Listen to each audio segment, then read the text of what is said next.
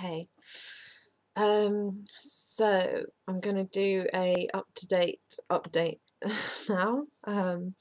Sorry, I've been really bad at making videos, but I think it's all kind of taken me for surprise how hard this would all actually be. So I'm gonna try and just tell you from start to now what's been going on. So before I even knew I was pregnant, my body obviously had a surge of whole new hormones, and I don't think it coped with it very well.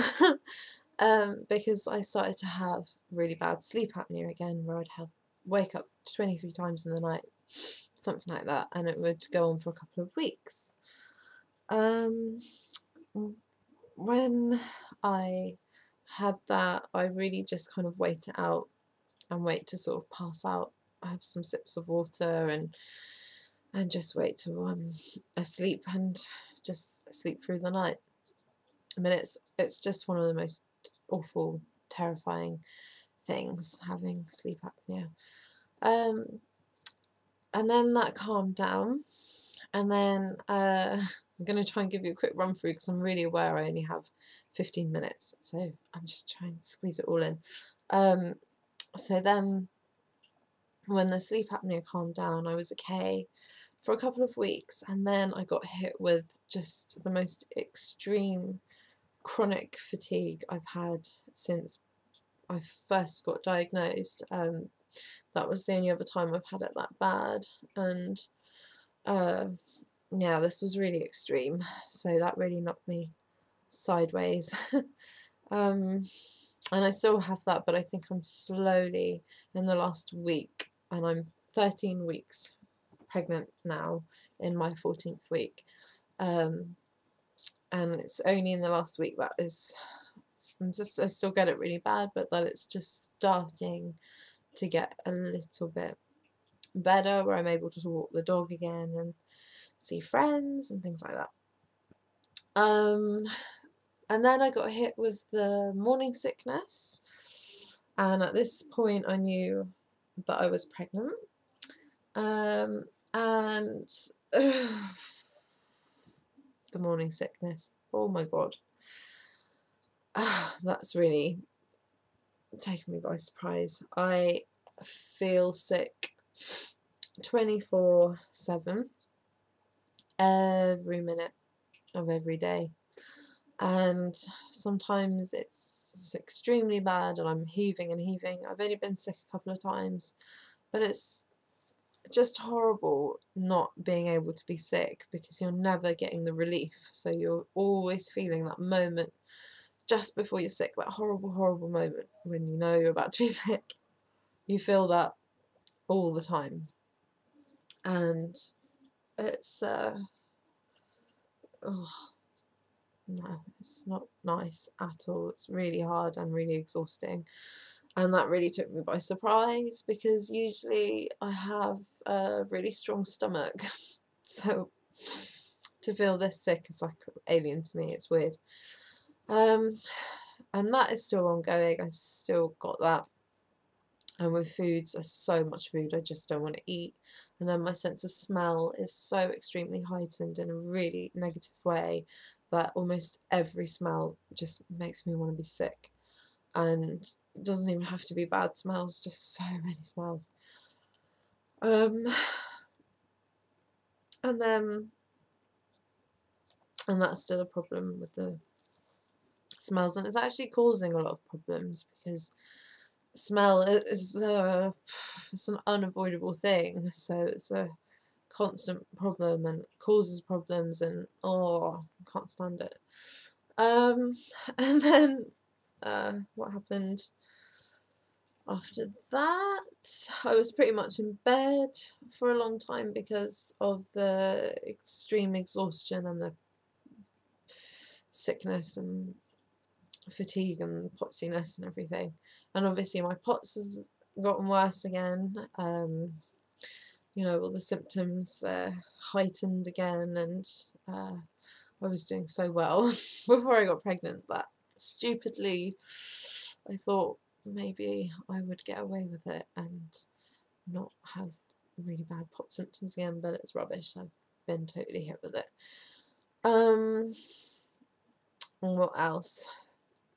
And then I started to have extreme teeth problems because I have my back teeth because of my wisdom teeth crushing the teeth in front of them, and that's been causing a lot of pain. And I went to the dentist and they couldn't finish the work. They started trying to do a root canal and they couldn't finish it because my nerves are in really awful positions that they, even with loads of injections to numb everything, they just can't do pain-free dental work. So it always ends up a big palaver, and they couldn't finish the work because it was just way too painful. I mean, literally jump out of your chair screaming your head off kind of painful, where it's just impossible to stay remotely calm with that kind of pain. So anyway, they had to stop the dental work, and I had, I think, what was the worst pain of my whole life that night, and oh my god, that was extreme. And then just with feeling so crappy anyway, and all these other things going on that make you feel so rubbish, and then that on top, it was just, I was really at the end of my tether, and of course it always feels like, you always feel like, how can I take much more? Yeah, we always do, because our bodies are really amazing. And the next day the pain calmed down, luckily. And then about a week later I started to get really extreme migraines, and one night I had the migraine so bad that I always get this when I get migraines, where I lose my vision and I can just see like parts of people's faces and stuff. So I got that, and I wasn't too worried about it because I usually get that, and it's not nice. It's always a bit, you know, scary when that happens, but it wasn't unusual to me, so it was fine. And then I started to lose my memory, and that was terrifying, but I tried to not panic too much. However, it got worse to the point that it was like I didn't understand the English language anymore, and I didn't know people's names, like my dog, who's my baby, and my partner, and you know, my mum and my closest friends. I just couldn't remember anyone's names anymore, and so my mum and my partner, they called an ambulance, and they were completely spun out. They didn't really understand what was going on, especially they didn't know what p.o.t.s was either. And then try explaining to an ambulance crew that doesn't know what p.o.t.s is, you know, try explaining to them what p.o.t.s is when you've lost your memory and you don't know how to speak anymore and you don't really understand words. It's just not easy. So I had to really rely on my partner and my mum to do all the talking for me and the mind reading. They had to really look at me and try and figure out what I was trying to communicate, and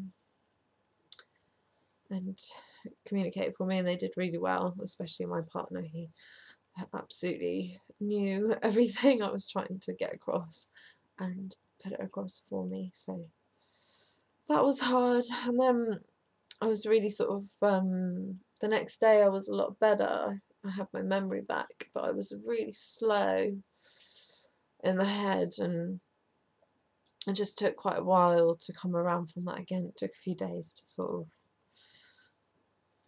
be me again, and that was scary, but luckily it was just that one time.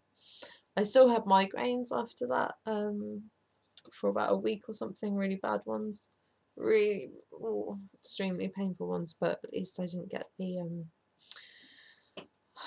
memory loss again.